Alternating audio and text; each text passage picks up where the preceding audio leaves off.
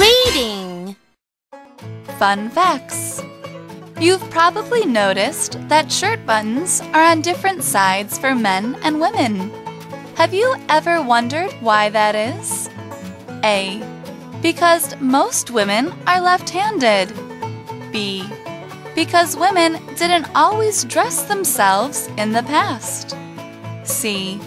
Because different people make men's and women's clothes. You're right on the button if you said B. In Europe, during the 14th to the 19th centuries, women, particularly wealthy women, used to enjoy wearing elaborate items. They were even dressed by servants.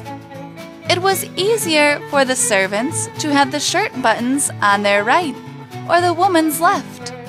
That's because most people are right-handed. Men always dressed themselves, so the buttons have always been on the right. Another possible reason has to do with weapons. In the past, men often carried a weapon in their clothing. Buttons on the right allowed a man to do two things at the same time. He could easily unbutton his shirt with his left hand to draw his weapon with his right.